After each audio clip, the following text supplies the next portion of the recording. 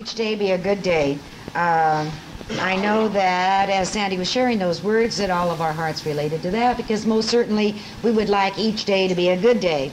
And as I was looking at our program this morning and looking at this title of Sandy's solo, I was thinking that, it's interesting if you think about it, if you're aware of it, and I'm sure that as I remind you, you will be aware of it, that you can hardly go to any market, any store, any place where you are served or by whomever, that the person doesn't say, have a good day, have a good afternoon, or have a good evening. And it's interesting, that has really become a dominant part of the responsiveness of just life, that people, and I thought, well, even if we say that, or if it is said with just sort of as a glib response, but in truth, that individual is really giving a blessing, because they are at least are projecting a positive idea. And so next time that someone says, have a good day, or have a good evening, or a good afternoon, whatever it is, think about it and realize, hey, that person has just given you, as directed, this great creative law that we're going to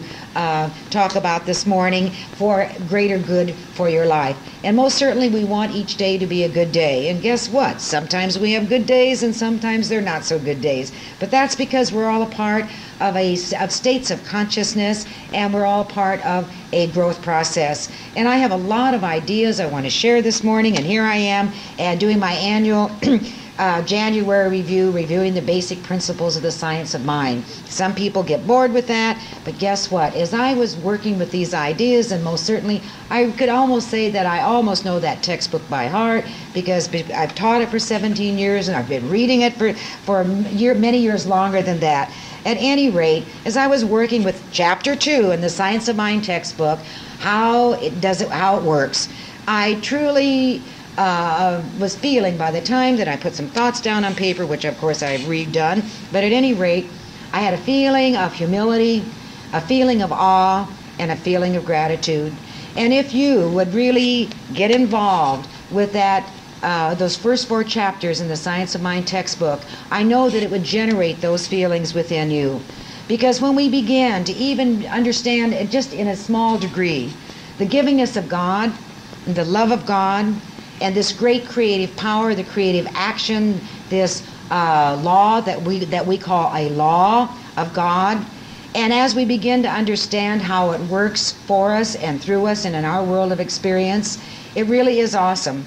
And I suppose that's why Ernest Holmes makes the statement in the textbook that we should not approach this thing with fear, but perhaps with humility, with awe, but not a sense of unworthiness. And that statement is a powerful statement, because it does give you a sense of awe. And as we begin to develop our understanding of these principles, and that they're universal, they're cosmic, they don't play favorites, they work for all alike according to the way that individual consciousness works it, that as we begin to understand that, we begin to know that the great love of God has given each one of us the opportunity to not ever have to be stuck. And that's really wonderful. That is freedom. That we do not have to be stuck in any situation, any circumstance, any set of events, and or in any states of consciousness. And indeed, we would like every day to be a good day, and we are here because we'd like to get our life together, and we would like our life to be filled with wholeness and peace and happiness and joy. And we have a right to that. And we experience that when we can, in the very subjective level of our being, know that and sense that we're not unworthy of the greatness of life, of the desires of your heart, of being able to have every day be a good day and filled with love.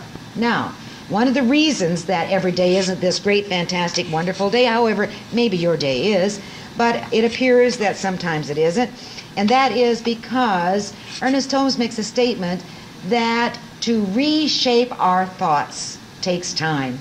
And that's exactly what you and I are doing. We are reshaping our thoughts, because we are learning that thought is the catalyst for this creative power, and that this law, this creative action, this creative intelligence acts upon our thoughts, responds to our thoughts, and or our states of consciousness. And again, I want to define consciousness as individually, it is what I think and what I feel. That is my state of consciousness. And during all these years of studying and trying to get my act together, I have been in the process of reshaping my thoughts. But that indeed has taken time. And I will continually unfold and be in the process of reshaping my thoughts. Because as we develop our spiritual awareness, as we work with these ideas, as we work with this technique, as we work with meditation and spiritual mind treatment, we are in the process of constantly, continually reshaping our thoughts. And you know, the thing itself, and I would like to, again, this morning, just reiterate from last week that what the Ernest Holmes statement about the essence of the study of the science of mind. He says it is the study of life and the nature of law, governed and directed by thought. You see, prior to coming into this, and perhaps you too, I didn't know my thought had anything to do with my life or my experiences. I thought God did it or they did it. I didn't know it had anything to do with my thinking and or my feeling or my consciousness. And so here we are, the study of life and the nature of law, governed and directed by thought, always conscious that we live in a spiritual universe, that God is in, through, around, and for us. That's what this study is all about. It's a study of the nature of life, the principles, the nature of the laws and the principles that are universal, but are applicable to every person individually, and that they're neutral, they're impersonal, this creative law, this creative power, this power for good that we can use. It is neutral, it is impersonal, it doesn't play favorites, it is available, and it's mechanically accurate. And so it seems as if during all the study of the textbook and Troward and the different books that we study as we are taking classwork so that we can have a greater understanding, it seems that there's a lot of attention focused upon law. But again, we want to always be conscious that we live in a spiritual universe and that God is in, through, around, and more than anything else for us. As we develop our spiritual consciousness, our relationship with this indwelling presence, this indwelling God, and this great creative action of God, we become more aware that God is for us. And what we learn is that you and I must learn how to be for ourselves. And you'll say, well, gee, I'm for myself. Not necessarily. At least in my own growth process, I certainly was conditioned by my environment, by the peers in my world, and I accepted messages that were limiting and were indeed false. And so to reshape my thought, it does take time.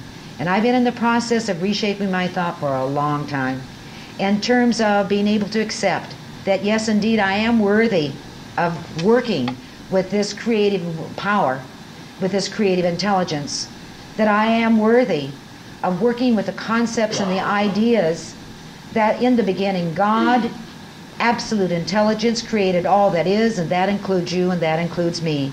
That we're created in and of God, that we are an expression of God, that we are a perfect thought of God. And that perfect thought of God is a part of the spiritual development that you and I are endeavoring to embody. Ernest Holmes makes a wonderful statement. He says that our conviction and our feelings are the way that we use this creative power, or is the creative action within us. Our conviction means our beliefs. What I am convinced is the truth. And we discover that we have been convinced of certain ideas and concepts that were the truth that were false. And it's not easy to undo those false beliefs. But my convictions, and what we do is that through our self-realization, self-discovery, our spiritual journey, we begin to change those false, limited ideas and convictions. And you know, there's that old cliche that a man convinced against his will is of the same opinion still. And that is the truth. And I've discovered that there is something that's rebellious and resistant and stubborn within all of us, and often we want to resist the truth. We resist the very ideas and the very of the very things that you and I desire in the very heart of our hearts to experience. So, there's no one that can convince you of what the truth is for you, or that you are worthy and that you deserve, until you or I can come into this inner feeling, yes, this is a truth. So, our convictions and our feelings are the way we use this creative power. And so life is according to our belief system. And again, as the great teacher Jesus said, that it is done unto us as we believe. You know, this creative and then Ernest Holmes makes a statement that that word as symbolizes heaven and hell. It is done unto you and to me as I believe. If I believe in limited concepts, then it's hell. And you know, the creative process that we all use is involution, evolution. That it always works from the invisible, from thought, which is invisible, into that world of visibility, into the world of effect, manifestation, or form. So the creative process is what I am involved with in my thought and feeling, and that evolves into my world of experience. So the creative process also is involution is heaven or hell. Involution is the way I use cause, and evolution is what I experience. So involution, evolution is the way it all works. It always works from the inside and moves into the outside. And that's why when you and I pray and treat, and we say that we know that the answer, the healing, the demonstration is right here, right now. You look around you, hey, it's invisible. But all things work from the invisible side of life and move into visibility. So we work with ideas, we work with thoughts, and we work with feelings. And that's how this creative process works. And so it appears sometimes that we are fooling ourselves and saying, let's just say that we have a physical challenge, and that we're saying that there is only one body of God, there is one life, that life is God, that life is perfect, and that life is my life right here and right now. And it may seem that we are kidding ourselves, but if this creative process indeed works from idea or thought into experience, and it does, or if it works from the invisible into visibility, then we better focus our attention on the answer rather than on the problem. And this is why it takes time to reshape our thoughts, because so much of the energy of our thought is focused upon the have-nots. It's focused upon the problems, the situations, the fears, the troubles that trouble our hearts. And guess what? That which we focus our attention upon is acted upon by this neutral, available, mechanically accurate, creative power. It responds to you and to me according to our, again, conviction and feelings.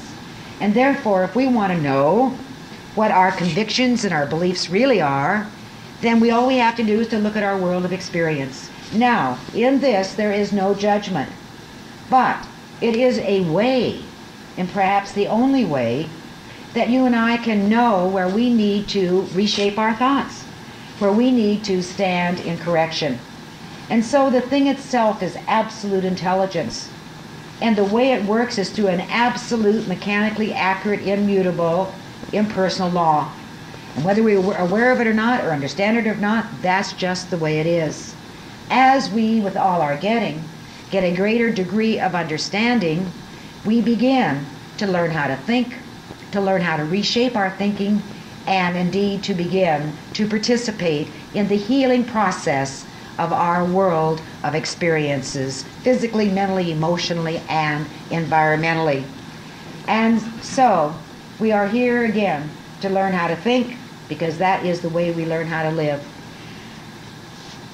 In that first chapter in the Science of Mind textbook, The Thing Itself, Ernest Holmes ends that chapter with a statement that I didn't get to last week, but I want to share it with you this morning, because it's been very, very meaningful to me in this process of reshaping my thoughts, my beliefs, my feelings, and my convictions.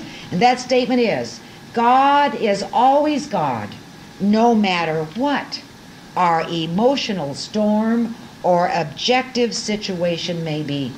It doesn't matter what hell we're going through, what emotional storm we're going through, what that experience is out there. God is always God. Principles never change. God has never deserted us, left us, abandoned us. And you know, there is that little statement you've all heard, if God seems far away, who moved? And often we do move out of the shadow of the Almighty.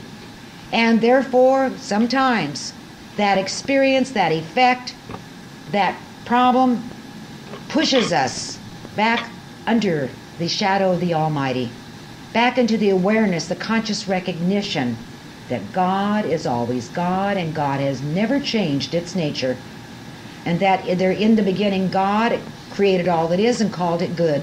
And so our whole experience in reshaping our lives is through reshaping our thoughts through the technique of prayer, meditation, spiritual mind treatment. And next week I'll get more into the technique of that. This morning I really did want to focus again on the way it works.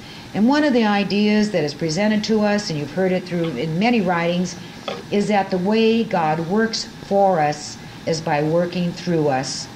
That, you know what, the thing is that even God cannot give us something that you and I cannot or will not accept. And that was important to me, that statement, when I embodied it, that God cannot give us anything that we cannot accept, because the acceptance is through what? My conviction, my faith, my belief system, and my emotions, my feeling nature. And so even God cannot give us a healing, a demonstration, happiness, love, that right position, whatever that is, unless you and I can accept it. So one of the purposes, one of the focus, one of the thrusts of spiritual mind treatment is to move our consciousness into a higher awareness of acceptance, of faith, of conviction, of belief, and of feeling that I am one with my answer, that the answer already is. And so there is this great creative power that responds to each one of us according to that, to our convictions, our beliefs, and our feelings, our emotional responses. But we don't have to stay stuck, as I said earlier. And we can move out of whatever that situation is through a reshaping, a changing of our thoughts, our attitudes, our feelings, getting back to principle. Always, you know, my first teacher said, when you're in trouble, go back to principle. And I've been in trouble plenty of times, and I remember that. Go back to principle. What is principle? Perfect God, perfect man, perfect being. In the beginning, God. And that we are God expressed as individualized beingness. In Him we live and move and have our being. What is Him? It is this great essence, this great energy, this great wholeness, this great spirit. And that's what principle is. When you're in trouble, go back to principle. Harmony and order, the nature of God, intelligence, peace. My peace give I unto thee. We don't find a lot of peace in the world. Where you and I find peace is in our hearts, in this union, in this communion, in our prayers, in our oneness. Then guess what happens? That consciousness of peace moves through us. God works for us. The law works for us by working through us. It moves through us into our world of experience and touches the people, the situations, and the events of our world. Always, but always, it moves through us. And that's why it's so important. You know, I was thinking this morning, and I shared a little bit in our pre-church, in our healing meditation time this morning. I was thinking that we should be so grateful, that we are so fortunate, that we are so privileged to come together on a Sunday morning. That we should, and you know why? And as I share this, I was thinking, well, somebody's going to sit there and say, that lady is really crazy. But I'll tell you why. We are a united consciousness. We are focusing our attention on ideas of wholeness and truth and of God and of spirit and of principle and God's laws and in God's nature. And we create an energy here together. And that energy touches each one of us individually and collectively. And as I was thinking about these ideas and concepts, I thought, you do make a difference. So often in this lack of self-knowing, not feeling worthy, we feel, I'm a nothing and I don't make a difference in this world. Absolutely you do. And you make a difference when you're here on a Sunday morning, because your energy, your consciousness, your attention, your focus generates a higher level of light, and we all participate in that, experience that, are touched by that. And that's why when you leave Sunday, usually, I hope anyhow for the most part, that you feel uplifted, energized, you feel good, you have a sense of peace, at least momentarily, and we do take that with us into our world of experience. Now, that world out there may darken it again, and we may just fall back down, but we know we can get up again. And therefore, it is really wonderful to be here. You know, the people out there that want to be healed, that want answers, they should be here. But I can't convince them that. A man convinced against the will is of the same opinion still. But I just wanted to share that with you this morning. Indeed, I'm not crazy. Indeed, something wonderful happens. There is a transformational energy that touches and embraces and moves through each one of us when we unite together and share these ideas and generate that spirit that is within each one of us. Now, I want to talk about the law again, okay? Ernest Holmes makes the statement that the law without direction does nothing. And I think that he means that it does nothing specific. The law without direction does nothing specific. Energy unconnected fails. There's another statement in the textbook. And you and I are the way, that we connect with energy. We are the connector. And it is through our minds and our feelings and our words and our attitudes and our belief systems that we connect with this energy that acts upon and responds, corresponds to our thoughts and our feelings, and then moves into our world of effect and experience. Energy unconnected fails. Now, I'm going to tell you about the organ this morning, and just to give you a little analogy. As we came in this morning, they had moved the organ and the speaker in order to put in the baseboards and the columns there. Anyhow, the organ would not connect. Hans was here because he was practicing with Merle this morning, and they were working and plugging in and everything and trying to make it all work. And Merle made the comment, well, it wasn't even plugged in. We went and pulled out the speaker, and there has been a loose wire, and this little thing, I don't know anything about it, looked like it had been pulled out, and we shoved it in and pushed it and wriggled it around. Anyhow, nothing happened. So Merle, being a very flexible person, thank God, said, well, I guess I'll just have to do it on the piano this morning.